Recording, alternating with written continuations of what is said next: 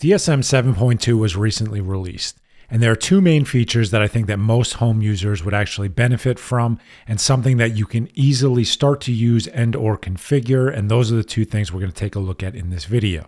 Now, real quick, if you haven't gotten DSM 7.2 pushed to your NAS yet, it's probably going to be a few weeks until you do.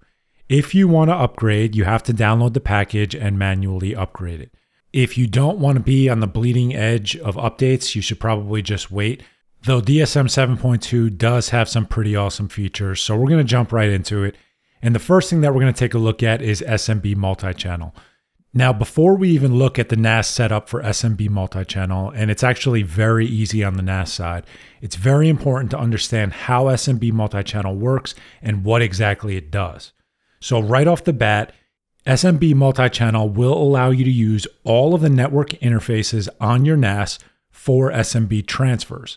So what that means is if you have 2 gigabit NICs on your Synology NAS, you will be able to use both of them for SMB transfers. So rather than maxing out at 1 gigabit network speeds, you will max out at 2 gigabit network speeds.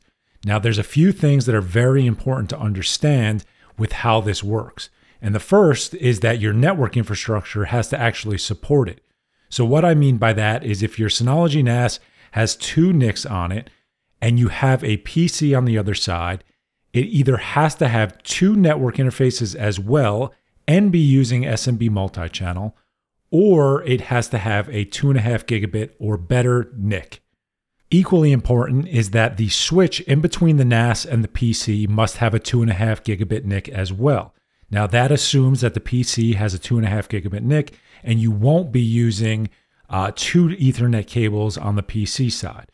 So that's where this gets a little bit confusing, because enabling SMB Multichannel on your NAS is awesome, but in order to actually utilize it and double, quadruple, whatever you're trying to do, the network speeds, you have to have the network infrastructure capable of doing that. So that's the biggest disclaimer. Now, there are 2 other disclaimers as well. And the first is that you cannot use link aggregation. I have a video on how you can set up link aggregation, and link aggregation is great. However, the way that SMB Multichannel is actually used, you have to have 2 separate IP addresses for each network interface. When you use link aggregation, you have to bond the network interfaces together and you'll only have 1. Unfortunately, it will not work if you use link aggregation. The second thing that you have to know is that on the NAS side and or on the PC side, they have to be the same speed. So what I mean by that is if you're using 1 gigabit NICs, they both have to be 1 gigabit. Now, that is extremely important, and those are really the disclaimers on SMB Multichannel, because the actual setup process on SMB Multichannel is in essence just enabling a checkbox. So on the NAS side, it's really easy. But the key here is to understand exactly how the network infrastructure between the NAS and the PC has to be in order for you to actually see the increase in speeds. Now, we'll quickly dive into the settings on the NAS side. And the first thing that I want to point out is what I pointed out earlier. If you're using link aggregation, you have to turn it off. So if you're using it, go into the network interface settings, delete the bond, and then you should have however many NICs your NAS has. You should have that many network interfaces labeled there. What you want to ensure next is that each network interface will have its own IP address. As long as it has its own IP address, you will be able to utilize SMB Multichannel. So I have written instructions for this that I'll leave in the description of the video. But all you really have to do is go into File Services, select SMB, and then Advanced Settings. After that, you can select the Others tab and then enable SMB3 Multichannel. As soon as you click Save, you're going to get a pop-up. I already saved it here, but you're going to get a pop-up that enabling SMB Multichannel will enable asynchronous read as well. Just select Yes there, and then you can proceed. And at that point, that's it. SMB Multichannel is completely set up. As long as you're using network infrastructure that can support the increased speeds, you will see faster network transfer speeds over SMB. Now, it's only over SMB, but regardless, it is pretty incredible how easy it is to set up and how you can very easily double at minimum your network transfer speeds. So that's the first thing. SMB Multichannel should be configured if you have the network infrastructure that can actually sustain higher throughput speeds. If you don't, there's no reason to do this. Maybe in the future, if you upgrade your switch or upgrade your PC, and you can do it at that point, just refer to the article that I left in the description and you'll be set up in a few minutes. Now that's the first thing. The second thing is the new Docker application, which is no longer Docker, it is now Container Manager. So I went into this in a previous video, but now that it's fully released, I've been able to really just dive into it a little deeper. And there's a few key things that I want to point out that I'm hoping will help you guys out. Now I have a full guide for Container Manager in the description of the video. And I'd really suggest following that because it's a structured approach that kind of takes the entire application step by step and walks you through all of it. But in this, I want to just mention a few key things that I've noticed and how I think Docker containers should be managed on Synology NAS devices from this point forward. So the first thing right off the bat is that you're going to see that there's this project tab.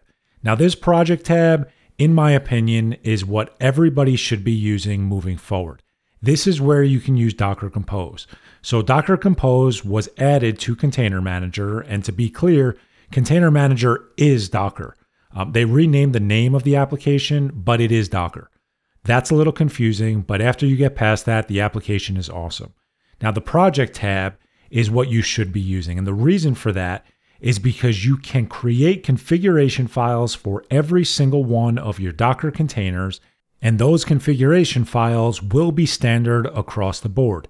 So if you set up a Proxmox server in the future and you say that you want to stop running Docker on your NAS and you want to run it on your Proxmox server, you can copy over those configuration files, modify some of the settings. Most of the time it's just going to be the volumes. But after you modify the volumes, you can bring up that container on that device very easily. If you compare that to the situation that we've had for many years at this point, at least through Synology's GUI, you would have to copy over all of the data and then reconfigure that container. With Docker Compose, the Docker Compose file will contain the entire configuration. Now there's two ways that you could do it. You could either create a Docker Compose file by just basically copying a Docker Compose format, or you can actually create the Docker Compose file on your NAS and then just refer to it from the project itself. Now the important thing that I want to really mention here is that in the volume section, you have to make sure that you use the volume on your NAS. So what I mean by that is most people will probably be using one volume. There are exceptions there, but I'm just going from a general perspective here. Most people will be using one volume. So in your volume section, you have to refer to it the same way you would refer to it if you SSH'd into your NAS and you were trying to find a file. So that would be /volume1 / whatever folder you want to use for the mount paths. Now, ironically, there is no Container Manager default folder, but there is a Docker default folder because Container Manager is Docker. So you can really just keep the configuration files there, and then you can modify the Docker Compose file to refer to the same locations on your NAS. And at that point, as soon as you create this, the Compose file will exist in that location along with all the important files for that specific container. And that entire folder will be the entire container and all the important files inside of it. What this also allows you to do is navigate to a Docker images documentation and copy the Docker Compose file into DSM and create the container that way. Up to this point, if you weren't comfortable with Docker, a lot of the times you had to seek out Synology specific tutorials on how to implement a specific container because it was too confusing to try to reference the documentation and put it into Synology's GUI. With this, you just copy the Docker Compose file, you modify some of the settings, and you could have the container up and running in a few minutes. So that's a really great enhancement and something that I think in a year or two from now, we're going to look back on and say was a substantial change. Now that's the new portion of the Container Manager application. The rest of the settings, for the most part, are the same as they've always been in prior versions of Docker on Synology NAS devices. So the Container tab is where you can go through and use Synology's GUI to create Docker containers. Now the GUI is different. So they changed it in DSM 7. I don't remember exactly what update it was, but they changed the user interface of Docker Now they changed it again. So it is different. It's not better or worse. It's different. The settings are just really in different locations.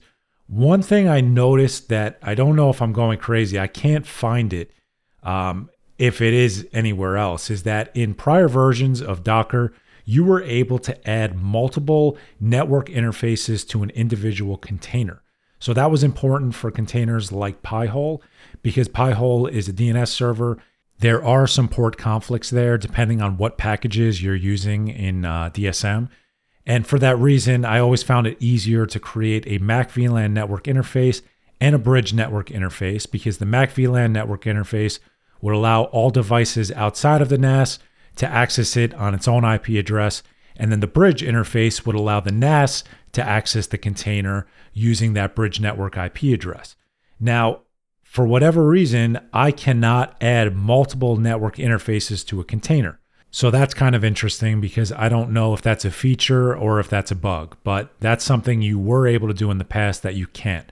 So right now, if you're trying to create a container and you want to use a Mac VLAN network interface, you're not going to be able to set up a bridge interface, at least not through Synology's GUI. So if you were able to figure out how to do it, even in a different way, even using, say, the command line interface, leave it in the comments so that we're all aware of how to do it.